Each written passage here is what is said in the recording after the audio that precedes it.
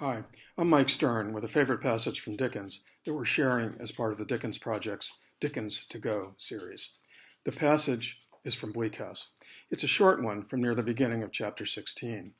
The third-person narrator starts off describing Lady Dedlock's ennui at Chesney Wold and her London townhouse, then segues to a description of Tom all Alone's.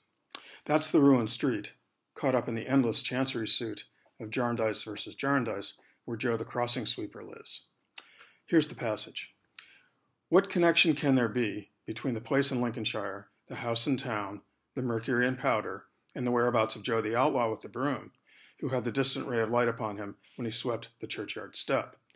What connection can there have been between many people in the innumerable histories of the world who from opposite sides of great gulfs have, nevertheless, been very curiously brought together?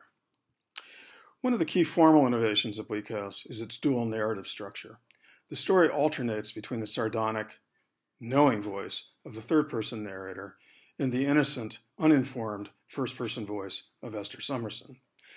The other triumph of form is its pioneering invention of the roman policier. Bleak House is a detective story in many senses.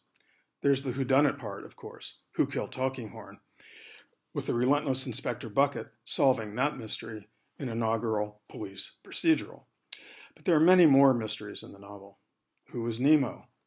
Why does his handwriting startle Lady Dedlock? What is the meaning of the documents that Crook finds in his rag and bottle shop inventory and haltingly spells out one letter at a time? How is George the fencing master related to Mrs. Rouncewell, the housekeeper at Chesney Wold? What's going on in Mr. Snagsby's shop and in Cook's court? What is the secret of Esther's past? And above all, as our passage asks, what is the connection between the many seemingly unconnected places and people in the teeming world of the novel? The promise of the detective story is intelligibility. What at first is unknown, confused, or deceiving is learned and decoded. Seemingly unrelated facts and events become clues. Clues then point to a solution, and the mystery is eventually solved. The social order endangered by crime is restored. This promise is both fulfilled and denied in Bleak House.